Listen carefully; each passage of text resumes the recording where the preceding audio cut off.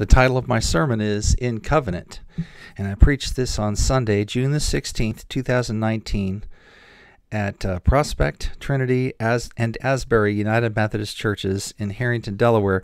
My name is the Reverend Dr. Lawrence Jameson. So I'm going to ask the question, what does it mean to be in covenant with God? And in this sermon, I'll do my very best to try to answer that question. You know, the moment that we were accepted by Jesus Christ, and He came into our heart, you know, a long list of things happened all at the same time. You know, one of the things that happened is that we voluntarily entered into a covenant with God. Now, I used to think that a covenant and a contract were pretty much just two words for the same thing. But you know what? I found out that they are not the same thing. They are very different. You know, I'm 63 years old and I've preached hundreds of sermons about the Bible, but this is my first sermon about covenants. Like the other words that we have considered in this sermon series, covenant is a powerful metaphor, and the picture I think of for this metaphor is two people making an agreement together. And of course, the opposite of that is a disagreement. We all know what that looks like. In this short sermon, I will not be able to explain biblical covenants completely because it's a really big topic and it goes from Genesis to Revelation. So what I'm hoping for is that you will learn a little bit today and be inspired to want to learn more about the covenants in the Bible. So let's compare and contrast contracts and covenants just a little bit.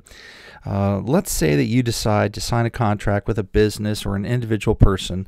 Let's call it a contract for pest control at your house. Okay, so if you or the pest control company want to call it quits on the contract, that's okay. It's not a complicated or binding contract. Either party can decide to end the contract at any time. So human contracts tend to be short-term, but a divine covenant lasts forever. Now, what happens when we violate the agreement we have with God? Well, doesn't that break the covenant and make it void? Oh, no, it doesn't. If we violate the conditions of the covenant we have with God, or if we decide to call it quits, the covenant doesn't go away. The reason for that is that God is never ever going to back out. You know, if we sin, and we do, there will be consequences, but God keeps loving us just the same, and He works to rescue us. He never breaks the covenant. Now, business and legal contracts are between equals, you know, but biblical covenants are not equal because God is so much greater than we are. Contracts can be proposed by anybody, but biblical covenants, they only come from God. A contract is a legal tool that's used to bring about an agreement, and it will carefully spell out who does what and when. It is used in business and government and education and all sorts of agreements, large and small. You know, we're all used, if you're an adult, you sign on the dotted line and you make contracts all the time.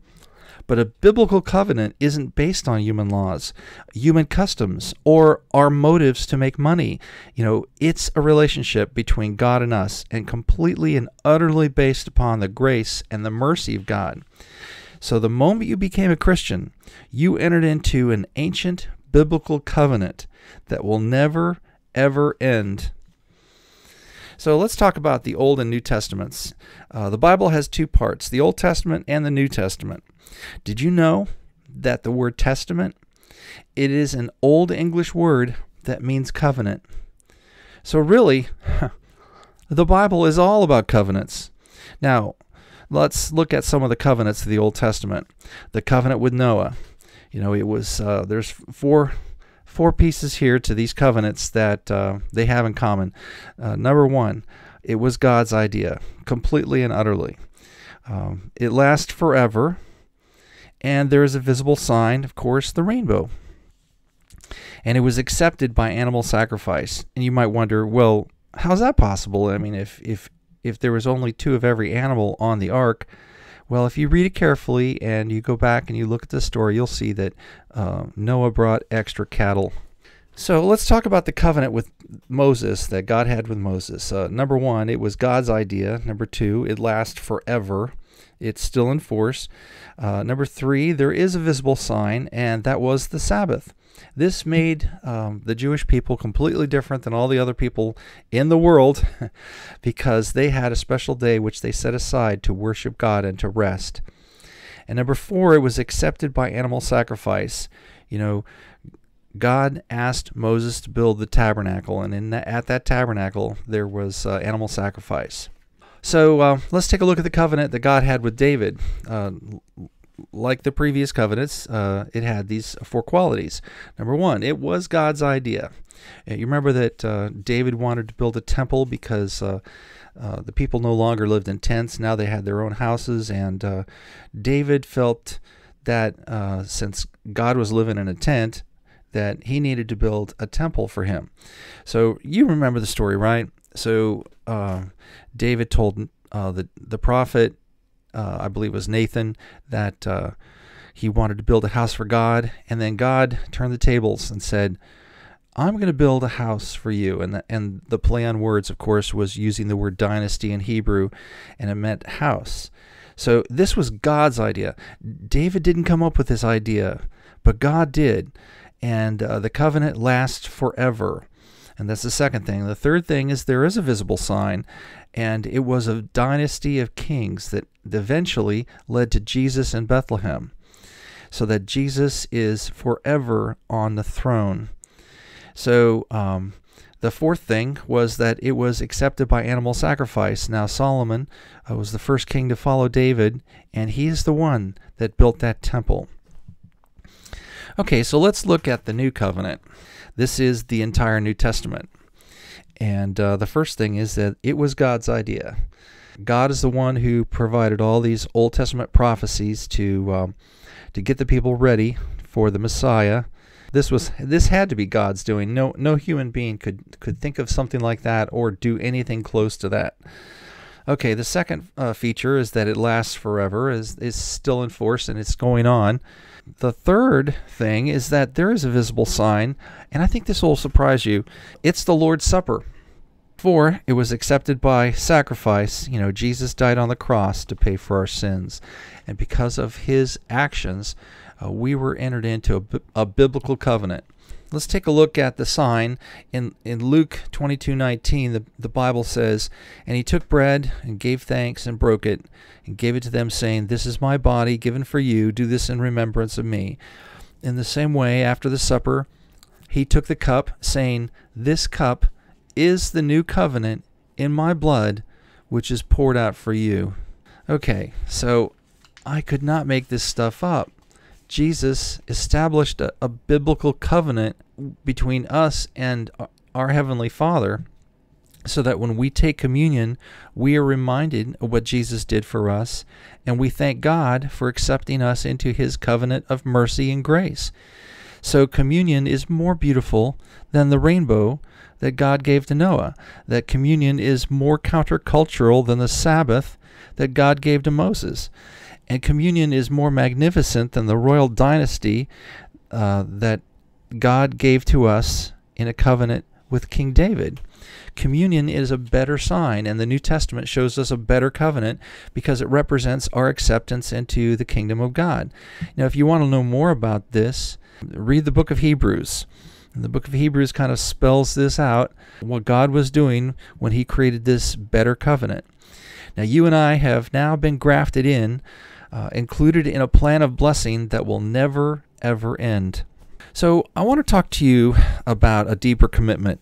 This is the portion of the sermon that I talk about how do we apply this information to our everyday lives. And so I guess I need to ask the question, how can we apply this concept of covenant to our everyday lives?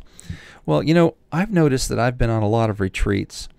And the last one I remember was going in January to the youth rally in Ocean City with some wonderful young people from the charge here in Harrington. Now let me tell you something. There's something personal that I've noticed that happens to me whenever I attend a really blessed retreat. At some point during that retreat, whether it was a walk to Emmaus or some other church retreat, when I get away and seek God, he speaks to me in a mighty way. And usually I come under conviction at some point, and I need to get down on my knees and get quiet before the Lord. And sometimes I start crying, and sometimes not. It's just that I get a sense that God is in the room, and I need to shut up and get out of the way. Well, this happened in January at the youth rally, especially during the altar call that was given. There was 3 waves of altar call that were just incredible. I remember getting down on my knees in front of my chair. I'm sure the young people were looking at me and saying, well, it's the preacher. Of course, he does weird things. That wasn't it. It was God in the room. And so this is what happens when I kneel like that and I talk to God. I make a recommitment. Now, I know that God has already saved me. He's in my heart, and that's all settled. And so I just simply ask God to help me love Him more, to help me be more willing to do what He wants. I learned a saying in Elkton when I was at Wesley Church in Elk Neck. The people there, they taught us this saying. They said, I'll go where you want me to go. I'll do what you want me to do. And I will say what you want me to say. That's recommitment. And that is what happened to me at the altar call in Ocean City when I knelt at my chair. So I've noticed that has happened a lot to me over the years, and every time I come back home a little closer to Jesus and a little bit more willing to do what He wants me to do. And I think I understand this better now, because it really is a way for God to renew His divine covenant in me. I discovered that it's an opportunity for me to get a little closer to Jesus, to be reminded that God never, ever stops being faithful, and He let me see that my relationship with Him is where it needs to be.